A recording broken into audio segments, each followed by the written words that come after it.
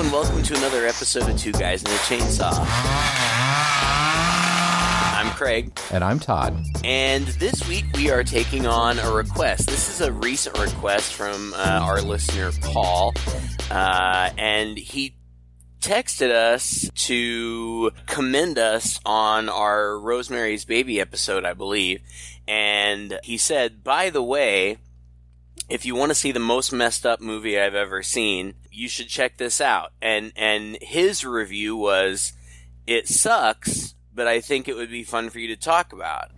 And the glowing, which, can't wait to jump into a movie like that. No, sometimes movies suck and they're really fun to talk about because they suck. That's true. Yeah. But honestly, I went... Okay, so you may have heard this backstory before, and I'm not going to get too much into it because I don't want to divulge all my secrets publicly, but I'm a school teacher, but I only teach seniors in high school. Where I live and where I work, seniors get out of school a week before all of the other students so that teachers will have the opportunity to get their grading done in time for graduation, which happens right after everybody else leaves. This year, as has happened some previous years, I was able to get all my grading and stuff done a little bit early, so I had some free time. And so I was just kind of searching around free streaming services that weren't blocked by my school server, and Tubi was one of those. And I came across this title, and I remembered that Paul had recommended it, and so I thought, why not? I'll give it a shot. And I watched it, and I was intrigued. It's not the type of movie that I would have ever expected to like. And I don't know if I would go so far as to say I liked it, but I disagreed with Paul. I did find it disturbing. I did think that it was pretty messed up in a lot of ways, but I didn't think it sucked. And the whole time that I was watching it, I just kept thinking, I am desperate to know what Todd would think of this movie.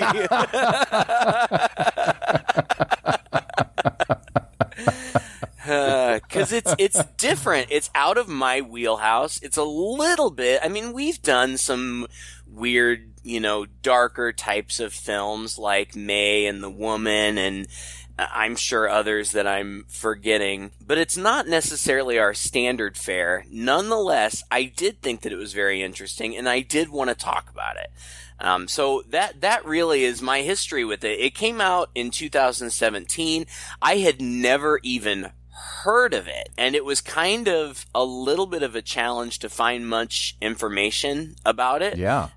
If you dig deep enough into Google, you can find some interesting reviews and some interesting commentary. I don't really know a whole lot about the production because there's just not a lot out there to be found. But I did think that it would be an interesting movie to talk about. So, what are your thoughts? Well, I have a few thoughts right out the gate. Okay. First of all, who's watching Oliver? I guess we don't shy away from doing difficult movies. Pretty much anything is on the table for us in this podcast. And so, the world of horror is a pretty wide open book, and it ranges from the silly and stupid to the really dark to the really thoughtful to the plain out just exploitative that sometimes just, I think for you and me both, just really pisses us off. Yeah. In a lot of times, we are not big fans of sexual violence. Nope. We're not big fans of gratuitous violence. We don't.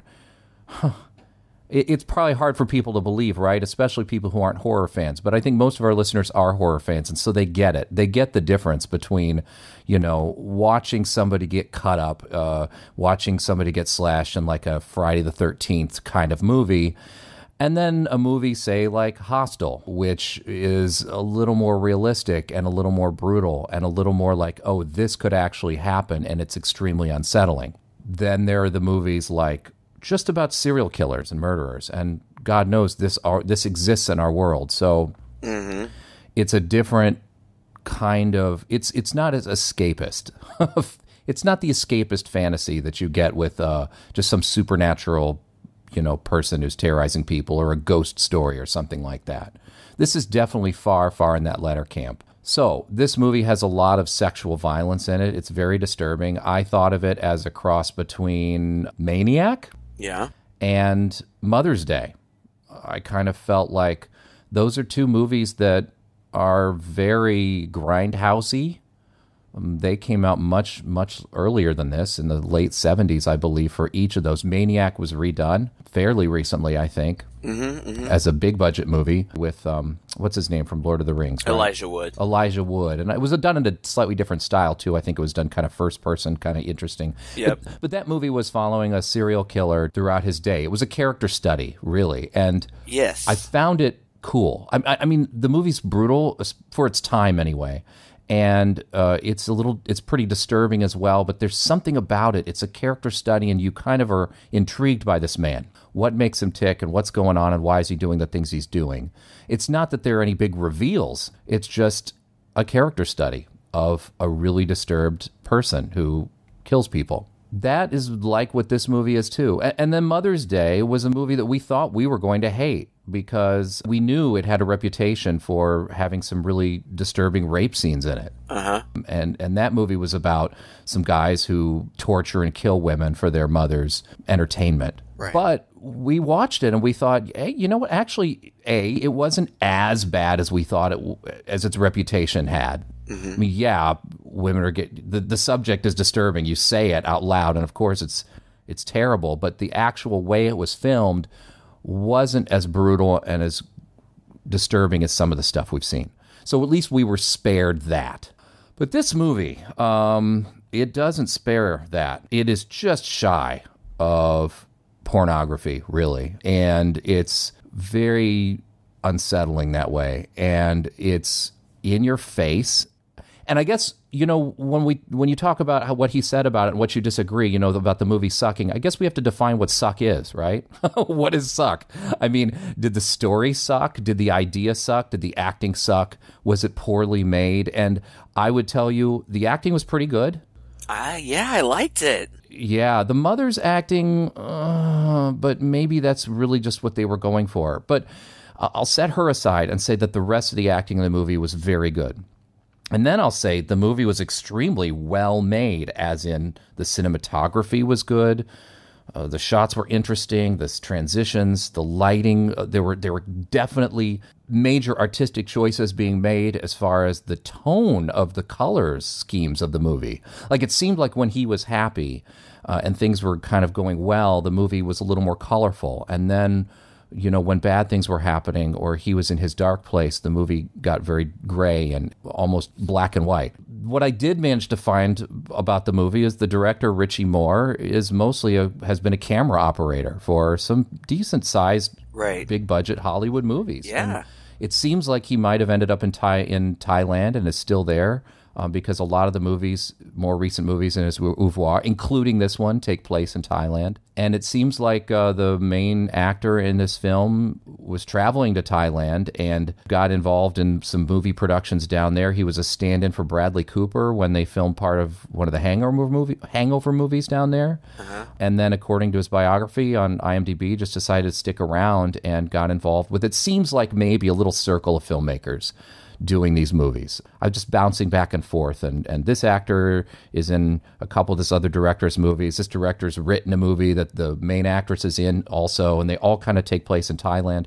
The other actress in this movie, Sarah Malakul Lane, who played Sophia, she's the other one of the three main characters, and she's half Thai, half Irish, and has been involved in apparently a number of productions there. Well, and she's been in some other big things. I think she was in It Follows, and I don't remember. There was another movie on her resume that I recognized. So I'm sorry. I'm a roundabout way of getting to my point. I did not enjoy watching this movie. At the end of the day, when I say did I like it, no, I didn't like watching the movie. It turned my stomach. By the end of it, I felt like, kind of, what's the point? Especially when the end credit scene came up. The scene after the end credits, and then that really capped it for me. Like, I thought, okay, this is this is trying to be artistic, and it is an artistic character study that's well acted, but I didn't get anything out of it. I felt like it was putting me through some really uncomfortable paces with no payoff. And especially with the end credit scene, I felt like, oh, okay, so it's just... it diminished the film in my eyes even more. We'll talk about that later. But did the movie suck? I mean, that's really hard to say. Some people might enjoy this. Some people might get something out of it. Some people might have liked it. I didn't find it a pleasant viewing experience. I'm going to have a really hard time finding things to say about it. And I just want to say, sometimes you can piss me off too, Craig. Back at you, brother. You remember this the next time I make you watch a Giallo movie or some, Italian zombie film, that I did watch this movie at your suggestion. All right, well, here's the thing. Didn't know. Like you said, fair enough. You didn't know anything about it, but going in. So. But I did, though, because I watched it. Oh, yeah. And then I wanted to talk to you about it. That's true. It's because I was surprised. And you said a lot, and there's so many things that I want to respond to. One of them is that I do think that the cinematography is really good. Yes. Like, exceptionally good. This guy who has done, first unit camera work on a ton of stuff. He's he's working for Marvel right now. He's shooting Miss Marvel. He's good. And it does feel a little artsy, but it feels like it's shot like a different type of movie. And I think that adds to the overall feel of it. Like, it feels less like a horror movie in most parts, and more like something like an Ethan Hawke, like Before Sunset kind of movie. Like, people walking around in foreign places with, like you said, the light and the saturation and everything kind of comes from... It's not first person, like we're not seeing things through Oliver's eyes, but it's all from his perspective, basically. And it does get dark, and there is, it is graphic and graphically violent. But I have said over and over again that I am averse to sexual violence. It really makes me uncomfortable. I don't like it at all. And I don't like it here. But the more that I thought about this movie, and then watching it a second time, it is really not that graphic compared to a lot of the things that we have seen. So Oliver is this nerdy guy, in the beginning you don't know what's going on. He's just this nerdy kind of odd guy who seems to be just kind of aimlessly wandering around in Thailand. It appears that he's either just moved there or maybe he's just on vacation there. And he has a very specific routine every morning, and he wears these big nerdy glasses, and he wears nerdy clothes, short sleeve collared shirts with ties, all in very muted, dull tans and browns and yellows. He's almost like an artifact out of time. He dresses like a 1940s middle-aged businessman. Like, doesn't he wear suspenders and he has these ties, and maybe he slicks his hair back with like old-fashioned like Brile cream type stuff. It's really yeah grease, like he greases his hair back. Yeah, it's weird. Yeah. And he's weird. Now, I hesitate to get into this because I am not a medical professional, but I feel like they were going because it is also becomes apparent that he is medicated. We find out later that if he does not take his medications, his mental stability slips badly. I think that he's meant to perhaps be on the autism spectrum, or something like that. Again, please don't come at me. I'm not a doctor. I do work with people with various mental health issues, but I am certainly not a professional. But based on my experience and my observation, I would say probably on the autism spectrum. And that's important to the story because he's so meticulous about everything. The first time we meet his mother only exists on a computer screen. He Skypes with her, basically, every day, every single day at the same time, which appears to be late for him, but maybe they're in different time zones. I don't know. It's like 1 a.m. for him. I did the calculation. It's 1 p.m. for him, right? Oh, is it? I don't know. Well, depending on where, I assume she's living somewhere either in the U.S. or Britain. Yeah. Could be anywhere between 11 a.m. and like 9 a.m. probably, something like that. And she's this boozy, I don't know. late Betty Davis. Yeah, Betty Davis type. Right. That's a good description. And she's brassy in kind of an off-putting, mean way, She's really. Mean. She's really mean. But the first time you meet her... Hello, Oliver. How are you? How was your trip? Hi, Mama. I'm fine. It's very hot here. Mama's very happy to know you're safe. And how are the girls there? Have you met anyone yet? No, not yet, Mama. How about the house? Is everything set up? Do we have everything we need? Yes, Mama. Everything's fine. Don't worry. Good, because it's time. And remember, darling, next time, dress code. Sorry, Mama. Sorry, Mama. Well, I don't want to keep you. Have a nice time. Thank you. Be safe. Talk to you later. Bye, Mama. That's in the morning, and then his alarm goes off at 10 a.m. and he wakes up in the morning, and there's this just fun, jazzy score as he gets ready for the day. And the score for the movie throughout is so antithetical to the content of the movie that it's just jarring. Like, it's... You're like, what am I watching? It's peppy, jazzy, big band type stuff, which also, see, this is the mystery that I was hoping maybe you could help me solve, is that he's not old enough to be stuck in an era that he grew up in. He wasn't born in the 40s or whatever. We're talking modern times because he's Skyping with his mother. Mm-hmm. Maybe this is his mother's era, but it's not just his clothes and the way that he does his hair and his glasses. It's also like his apartment. Like his apartment has these old-fashioned picture frames in it, and he has an old-style desk with a desk lamp and everything. For a moment, I thought I was in a period piece until I remembered that he's Skyping with his mom. And then he goes out in the street, and you realize, it's modern day. Modern day Thailand. So I can only think that maybe mom, this is sort of her era. I mean, I think every time he dials in with her, she's got this kind of music playing in the background, right? Uh-huh. So I think that's what it is. I think that he is so influenced. Everything in his life is the influence of his mother or his mother and his father, which comes in later. But it's like that's what he was brought up with, and he hasn't been able to break away from that, which fits with everything else too. Okay, so after he gets himself all ready, he goes out walking. He sneaks, I believe, into an amusement park. Oh, through the tunnel, you think? That's what that was? Yeah, like through a train tunnel. Oh. Yeah, it doesn't seem to be a public entrance. And this is, it's an amusement park. Now, I've never been to Thailand, so I don't know if it works the same way as it works in the United States. But in the United States, you pay a whole bunch of money for admission. But he's just hanging out there.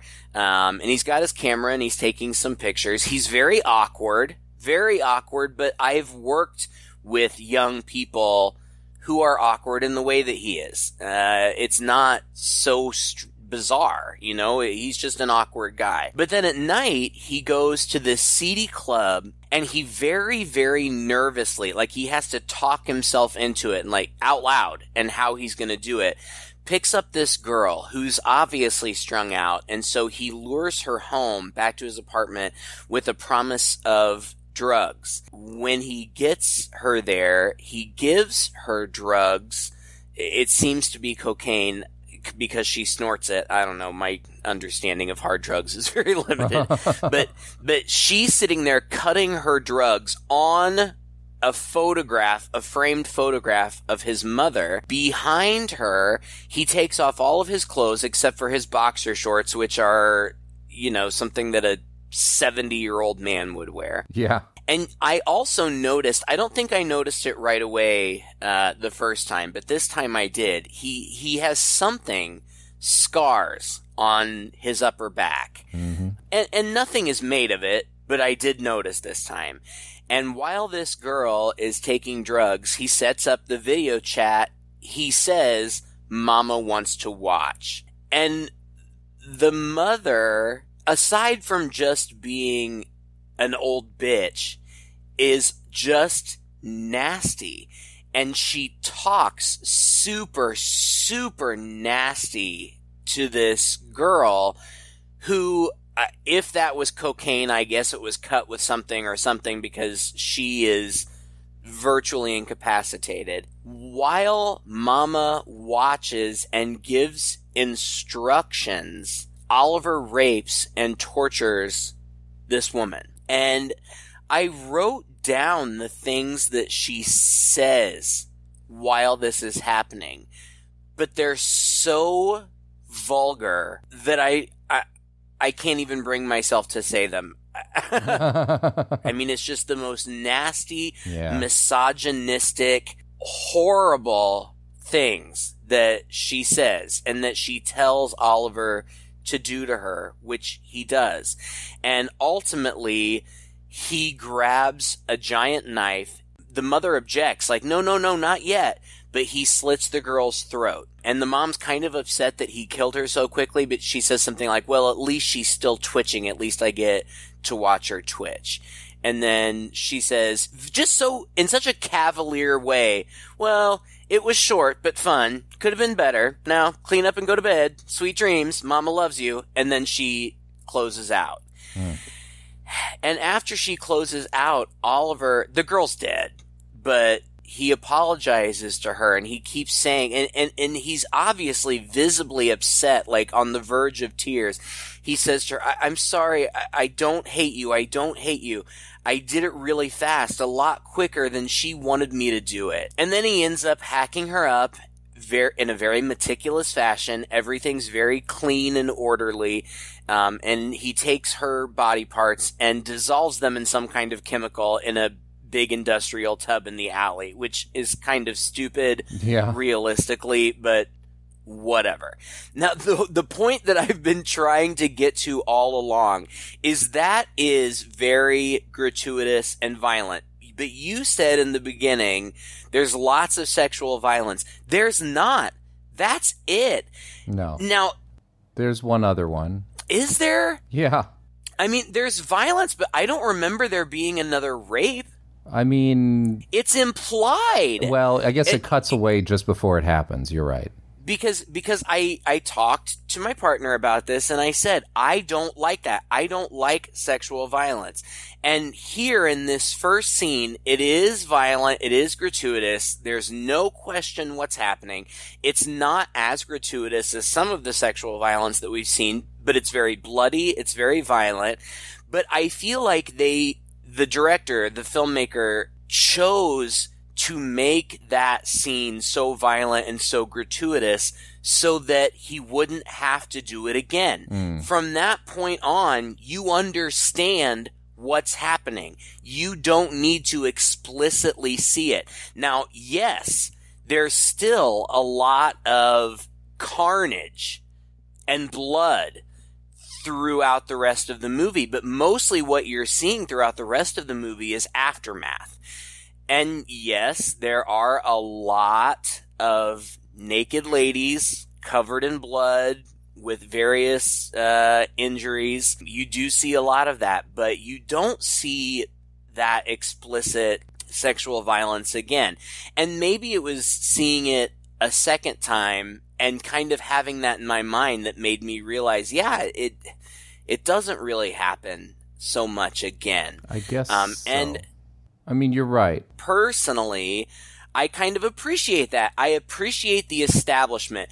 This is the horror that you are dealing with, but I'm not going to make you watch it again. You just understand that that is what is happening. Now, and what it comes down to is he's doing this repeatedly, but he's doing it at the behest of his mother.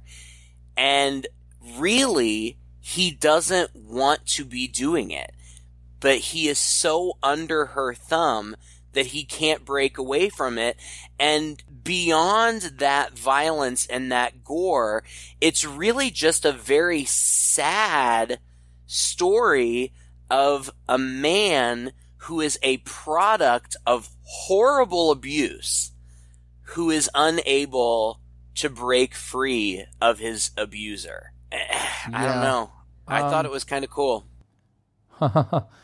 I mean, I get you. There is one other scene, and you're right. We don't see the rape happen, but we do have a woman tied up in a similar position. She's conscious and screaming, and the mother is saying nasty things about her again and is saying, I want to see her asshole and flip her around so I can see it, which he does. And she's like, oh, that's so tight. You know, she's never been, never had it done there. And so this is going to be really fun. Now turn her around. I mean, okay, it cuts away before he does the deed, which, is a little bit better than before. But heck, the build up to it was even worse. I mean, it's very degrading, very debasing, very horrifying stuff. But as degrading and debasing as it is to these women, and these women are certainly objectified by the mother, and one could argue by the filmmaker. I think so. All of these women are very large busted, and he's in Thailand, so it would make sense that these women would be of that persuasion, but you could also argue that it's very sort of Asian fetishism kind of stuff going on here too. It's also implied that most of them are prostitutes. True. Which I think Oliver justifies his own actions in that way. In fact, the first girl, when he's apologizing to her after she's already dead, he says, if I hadn't done it, meaning killing her, the drugs would have done it, only slower. So I think that he tries to justify it to himself. But it's not only degrading and debasing to the women, but it's so degrading to Oliver too. Right. Like, she just says the most horrible, insulting, degrading things to him all the time in these moments. And there's another important part is eventually he meets a girl in the amusement park that he hangs out with. And that's important, and I want to talk about it. But when he finally confesses to his mother, well, he doesn't even confess at first, but she kind of picks up that something's going on. And I think that she suspects that he may be seeing somebody. And so on one of their video chats, she forces him to jerk off for her. And it's like, show mama how much you love her. But then, I mean, it's so gross. Like, it's so disgusting. And it's, he's crying and he doesn't want to do it. And he's saying he doesn't want to. And he's tried. He's rehearsed in the mirror how he's going to tell her, Mama, I don't want to do this anymore. You know what I mean. The killing. It's not who I am. It's who you are. I'm sorry, but I don't want to do this anymore. You can't tell me what to do. I'm not a little boy anymore. I'm a man. I met someone. I like her, and she likes me. This has to stop. I still love you, but I won't do this anymore. It's wrong. What you make me do. I have a cat and a girlfriend. She might even love me. Why? She can. She could. I could be like everyone else. I could be like everyone else. No. I don't have to listen to your bad words anymore, Mama. No. Goodbye, Mama. Goodbye, Mama. But in front of her, he just has absolutely no power at all. And as much as he's rehearsed it, as soon as she starts making demands, he does what she demands. And it's, first of all, I mean, it's just the whole notion of a mother forcing her son to jerk off like a cam girl, you know, it's gross. Well, but you feel bad for him, like, well, and that's weird. Like, I think that that's something that makes the movie interesting to me. I think that we are supposed to feel bad for Oliver and almost maybe be rooting for him in some way. Well, he's a pathetic character. Yeah, you're right. We are supposed to be rooting for him. I mean, he's, you know, all the tap dancing that we did around what might be his actual affliction, he's clearly mentally unwell. I mean, it's not just that his mom controls him, but his mom probably controls him because he is mentally unwell. He's got some mental issues that have to be controlled by medication, and his mom uses that because she's a nasty person to just make him do things. I thought Mom was... Here's the thing, like, okay, you can say that this movie is really trying to paint a more sympathetic portrait, and it is, of Oliver. It's a portrait of a person who's a product of abuse, and, you know, this happens in the world, and so the knowledge of this, we can be more sensitive towards it and things like that. I mean, I can get on board with a movie like that, again, this kind of character study, but it's offset by the mother character is just so unbelievable. I mean, she's so over the top. And I don't just mean the nasty things she's saying, but her delivery and her heavy makeup and sitting in front of that thing. I mean, every time she comes on the camera, it's like a very posed. Well, it's the same scene, but it looks like it doesn't look like just somebody logging it from their webcam. She's in front of a wall with pictures on it, and she's sitting there. She sometimes has a drink in her hand, often has a drink in her hand. Mm-hmm. I felt that the mother character was so over the top that it stopped being an interesting, realistic character study of a person in this horrible, insane, extravagant situation to being a kind of dumb, exploitive horror movie. I mean, that killed that feeling for me. And you're right. We don't have to see a lot of the sexual violence over and over again, but we're seeing it in different forms. We're seeing the aftermath. We're seeing the dead bodies. The camera leers a lot over these bodies of women and it's not just like, hey, we're trying to show you how horrible death is and make it realistic, but it's like over their curves and their legs, and sometimes this full frontal female nudity in here. Yes. You can say, yes, these women have been debased, and so it's showing that. But where is the line where the filmmaker themselves is kind of debasing these women as well? And I felt like it just crept a little too much into that territory for my liking. You know, it's a line. There's a line there. And I guess maybe it's a little different for all of us what we're willing to tolerate. But my interpretation of the film was that at that point where the mom character was just so extreme and over the top, it reminded me a lot more of a 70s exploitive grindhouse movie than what the movie was purporting to be otherwise. Which, like you said, and you have a very good description of it. It's very artistic, personal. It's very in your face with this guy, and you are supposed to feel sympathy for him. But I just couldn't in those circumstances because it didn't feel like the filmmaker was all in on giving us a sensitive portrayal of him when the mother character's just this way. I don't disagree that she's over the top. She is. I bought it.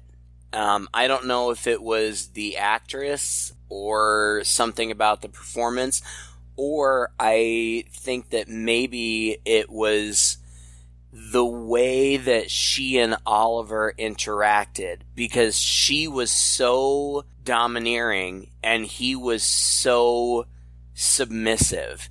He's a broken person, and she, I think, played a big part in breaking him, and I think that he is just helpless in front of her. And I think that she wields that power maniacally. She enjoys it. She enjoys the power that she has over him, and she relishes in it. And so I kind of bought it. The other thing is, she's a monster. And that's how we're supposed to view her, as a monster. One of my favorite parts of the movie, and I think that other people would argue that it's cliched and stupid, I totally disagree. There's one part, this cat just shows up at his apartment, and at first he tries to shoo it away, but eventually he embraces it, and it's kind of nice. Like, he kind of has a relationship with something other than his mother. And there's just this one brief scene where he's sitting on the floor surrounded by these drawings that look like illustrations out of a children's book. And he's talking to the cat, and he says, "This is my story."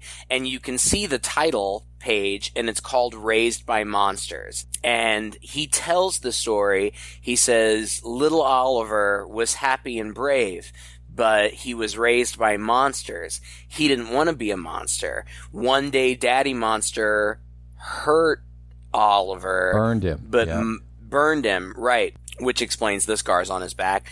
But Mama Monster saved him and killed Daddy, and they lived happily ever after.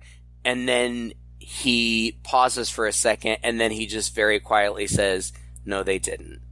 And that's the end. Like, this kid clearly, both of his parents apparently were horrible and horribly abusive. And he has these scars, apparently, from his father burning him. And then, just the mere fact that his mother murdered his father, and he knows about this, and I buy her as a monster. And so her over-the-top performance doesn't bother me. In fact, I think it adds something to the movie. You compared it to Mother's Day, which I hadn't even really considered, but it is like that. Yes. In a way. The mother in Mother's Day is very over the top. But, I mean, that movie is very over the top. Yeah. You could almost call that movie a very black comedy. It is. And that's what made that work in that circumstance, is that we never took Mother's Day that seriously, right? Because the mother was so over the top, and that performance was that. It was the right performance for that movie, and that is what tampered down the sexual violence, because you couldn't really take it that seriously. And so you're right, it became a black comedy. This movie was listed I watched on Amazon Prime, and it was listed there as a horror comedy. Oh. And I said, God, no. I mean, there is a little bit of dark humor in here, but you cannot classify this as a comedy. No. And IMDb doesn't classify it as a comedy, so I don't know what's going on over there at Amazon. But I mean, the other thing that that just didn't land for me either was the introduction of the love interest. He's sitting in fact, it happened in such an odd way that I thought maybe there was going to be a twist coming up. He's sitting in the park on his bench like he normally does. As part of his routine, it's just to go and sit. He has a camera with him, but he never seems to actually use it. And he just sits there on the bench and is looking at things, and suddenly a woman in a dress, very Hollywood-like, kind of creeps around behind and seems to take interest in him from behind, then kind of sweeps around the front and kind of sits down and strikes up a conversation with him. This very unlikely conversation with this random stranger who's not saying or doing anything, who's completely awkward, who can't even halfway talk to her, but she seems struck by him. And at first I thought, this must be like a figment of his imagination. This is like his other id or something chatting with him. And that's what's going on here.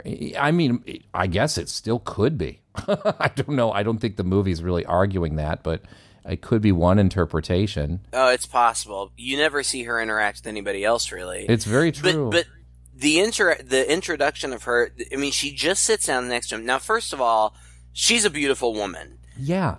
And she's dressed, I don't know. I'm not a fashion kind of guy, but she's dressed really cute, very put together. I mean, she does not look like the kind of girl who would be approaching weird guys on park benches. Now, to be fair, he plays the role so very awkwardly, but like you said, he was a stand-in for Bradley Cooper, in some movie or whatever. If he were to present himself in his natural way, I can only imagine that he's actually a very handsome man. Yeah. But he just plays the awkward so crazy. She sits down to him, and the first thing she says is, I had the craziest dream last night. Mm-hmm. And she tells the whole story of this dream, and I think that I didn't think anything of it the first time around. It sounds a lot like his story, doesn't it? Right. She's like... Okay, so I was on this ship. It was like a cruise ship, but it wasn't really that fancy, so maybe it wasn't a cruise ship. But everybody was dressed really fancy, and I was dressed in rags. The only way I knew how to get off the ship was to jump overboard, so I did. Anyway, I was in the water, and I was so happy. And then the craziest thing happened. My tooth fell out. It's really strange. And then I saw a piano at the bottom of the ocean playing the most beautiful music. I felt like what, in a nutshell, what the story is that she was very out of place somewhere and had to escape. Mm-hmm. And yes, that's very similar to his situation. And according to her, now, they just have, I mean, it's very much a meet cute. He's very awkward at first, but he keeps coming back every day and she keeps coming back every day, and it blossoms into what is obviously a very innocent romance. They do cute stuff together. They ride the paddle boats together and they go on the amusement park rides together, and he does use his camera to take pictures of her and to take pictures of them together in silly, cute, coupley kind of situations. I mean, he's always awkward. That never goes away. But there's clearly a shift where he seems to be opening up and having an actual fun and making a connection with somebody. Mm-hmm. Over the course of that time, I think she tells him before she finds out what's going on, but she says that she comes from a place where she just says she didn't have a normal upbringing. She didn't go to school. She didn't have friends. And he says, were you in a cult? And she says, yes, but I didn't know it. And he says something like, well, what was it like? And she says something like, they made children do things that children should never have to do. It's all very vague.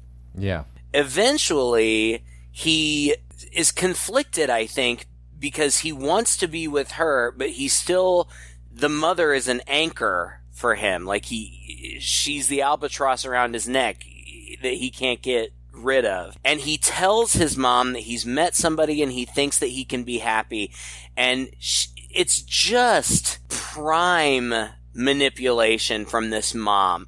Oh, you met somebody. Oh, you think she loves you. Well, if she loves you, she must know everything about you, right? She must know about all those poor, innocent girls that you beat and tortured and raped and killed, all those poor, sweet girls. Like, nobody can ever love you. Nobody, mama loves you. Mama protects you.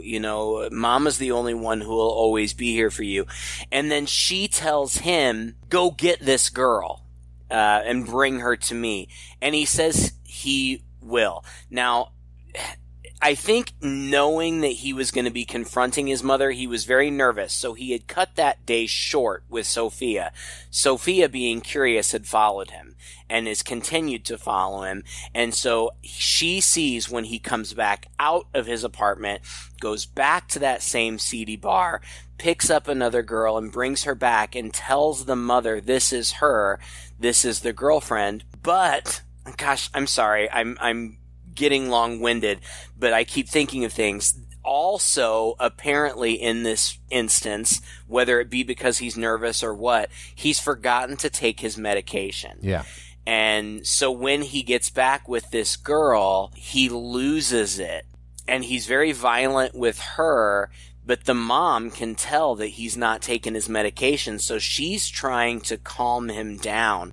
And it's very strange. She sings a song to him. I looked it up. It's a German song. It's a song that's meant to be sung when you're bouncing a baby on your knee. It's a song about a guy riding a horse and he falls off and he hits his head or something. I doubt there's any real significance, but it's very repetitive, and she sings it over and over and over again, and eventually he starts singing it with her, and she starts substituting the words for the song with "Oliver, take your pills," and he finally does. So she thinks that he's killed the girlfriend, because that's who he said this girl was.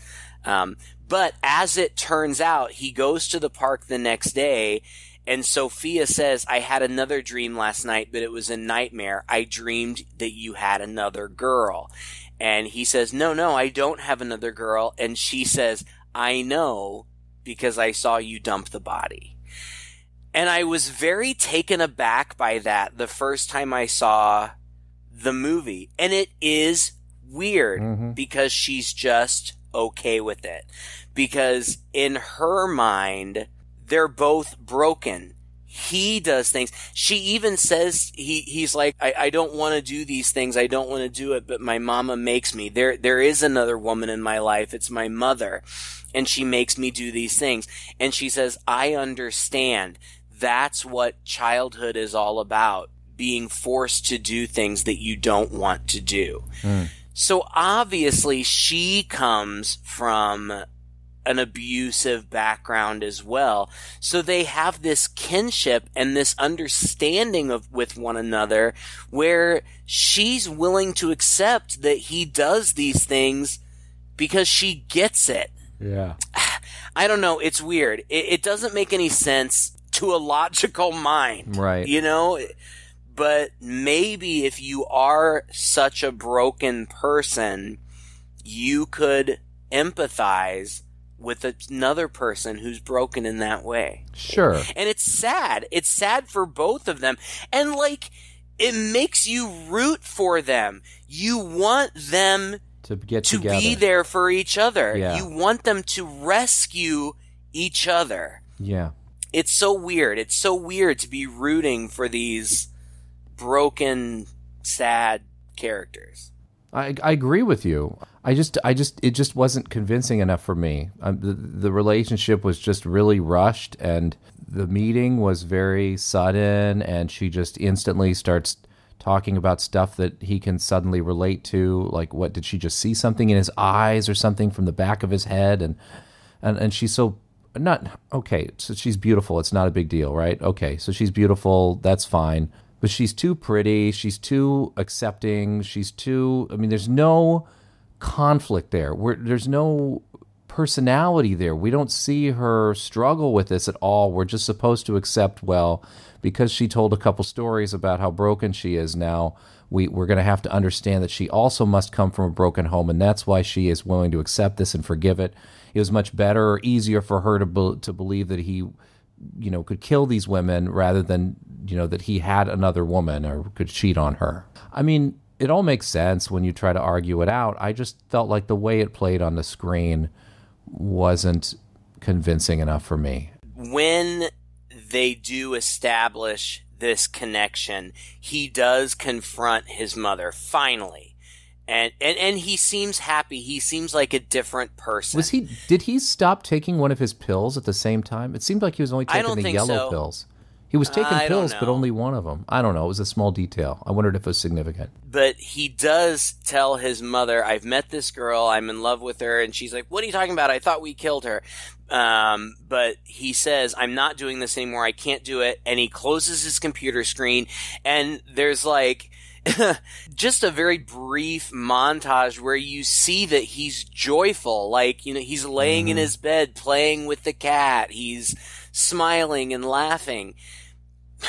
But coincidentally and simultaneously, he goes back to the park the next day, and Sophia doesn't show up. Yep.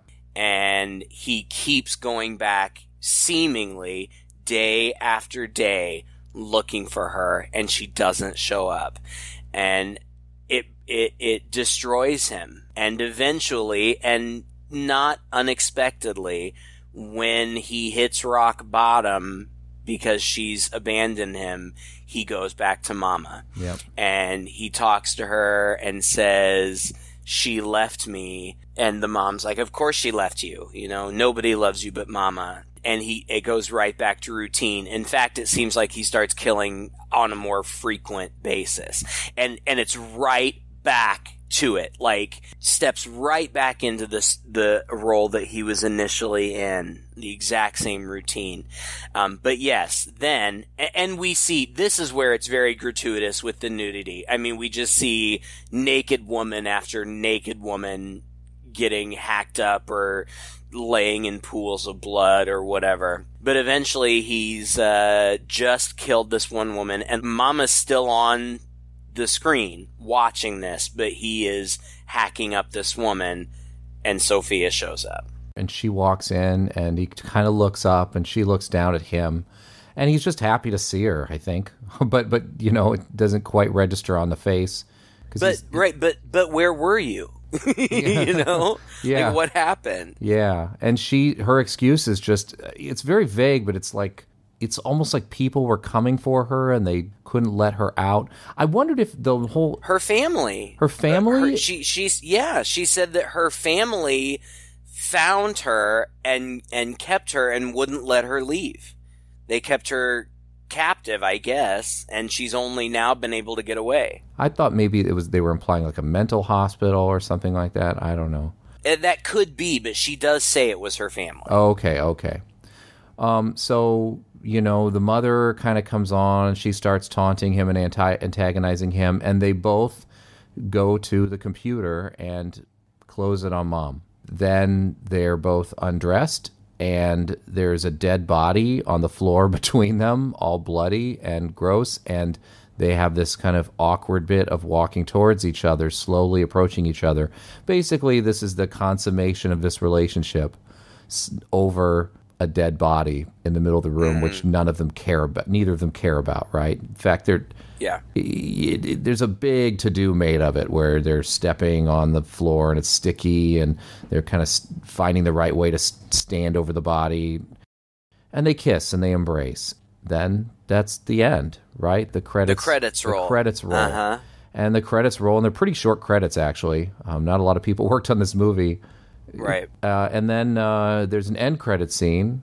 It's the same shot of morning again with the clock. And Sophie is in bed, and she kind of wakes up, and she looks down, and he is back on the line with Mother, and she looks a little alarmed, and he turns around with a knife and lunges at her, and then it goes black. Well, and it shows the mother on the screen with, like, demon eyes. Oh yeah, and that's not like, I don't mean like Rosemary's Baby demon eyes, just like black, like her eyes are just black. And she says something, I think in a different language, but I couldn't tell, but in a very demon voice that we've never heard before. She has a very kind of high grading voice, really. And I thought that was a weird and interesting choice to suggest perhaps something demonic or supernatural at the end, because there had been no suggestion of that before. Yeah. I actually, I liked the end credits scene because it was fun and tonally it kept things really dark. I kind of think that if you end with the scene that comes before the credits roll, that seems almost more in keeping with the trajectory of the movie. It's almost as disgusting as it is for them to be consummating their relationship over this mutilated body. It feels like the happy ending. Yes. They have each other and they've shut Mama out, and it feels like the happy ending. The end cap takes that away from you. Yeah. And that's okay. It's fine. I don't know if it's a choice that I would have made, but whatever. No, the end credit for me just kind of confirmed I felt like, okay, this movie all along was just exploitative. Again, really well made, but like, what is he now, Freddy Krueger? You know, like, you know, you thought everything was fine, but now, you know, I'm never going to be free, and mom is turning into some monster, and now I'm going to get you too. Like, it just, I mean, you can argue, well, it's going to take a lot for this guy to break free of the grip of his mother. Right. But wasn't the whole point of that last scene, like, that this woman could be his salvation? They closed the computer together. I mean, I thought that was significant and purposeful, and then you throw this thing at the end, and it's like a ha-ha, gotcha, kind of back to Friday the 13th-ish type horror movie. I thought it did the movie a huge disservice, and it just kind of capped my feelings, like I said before, that if they were going for a character study, but they also had too many elements in there that made it unrealistic and just like an exploitative horror movie, and that was off-putting to me. And it made all of the stuff that I think was supposed to shock me with a purpose feel like it just shocked me to shock me. Yeah, the supernatural element of that very, very last scene, I could certainly do without. However, I do think that the movie or the filmmakers, however you want to phrase it, were intentionally nihilistic. Like, no, you don't get a happy ending. People don't just miraculously escape their demons, for lack of a better way of saying it. As much as you wanted to believe that Oliver could break free from his mother, no. He's not going to. Yeah. No. And I'm okay with that. Overall, I don't know. I was surprised by this movie. It was very different. I thought that it was skillfully made. Like you said, this guy has a lot of camera experience, but this is his only full-length film that he's directed, and I think shows a lot of promise. Also, the guy who played Oliver, his name's Russell Jeffrey Banks. He co-wrote the script, and he plays Oliver, and I thought his performance was really, really strong. It was very strong. Very nuanced, very believable, not exploitative. You know, when you have people playing individuals with mental health issues or disabilities, you walk a very fine line because it can fall into exploitation, and that's not good. But I didn't feel like I thought this was very well played. And no, you know, I watched it that one time kind of casually, like I wasn't, you know, I put it on just to have something on. I was doing other things, but I found myself being pulled into it. Watching it the second time and watching it closely, I really appreciated what was going on. I'll never watch it again. There's no reason to watch it again. But for people who, you know, are interested in interesting filmmaking, interesting storytelling, I don't think it sucks. I think I can get on board with that too. All right.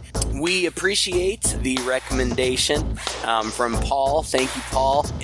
You know, it's not going to be everybody's cup of tea, but it's definitely something that is interesting and that I was excited to talk about. So thank you for that.